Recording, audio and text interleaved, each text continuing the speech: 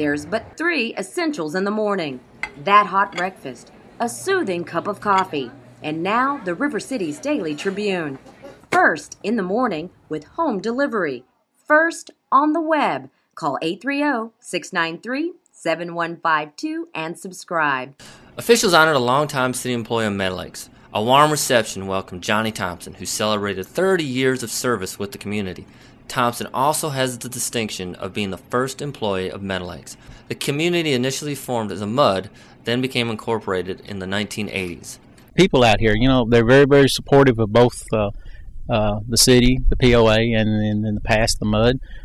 Beginning to be very supportive of the city's acquisition of the golf course. But we've got a very, very well-versed population, very active in the affairs of the city. He now has a staff of 50 employees. Check out the Daily Tribune for more details and other news. I'm Daniel Clifton for thepicayuntv.com.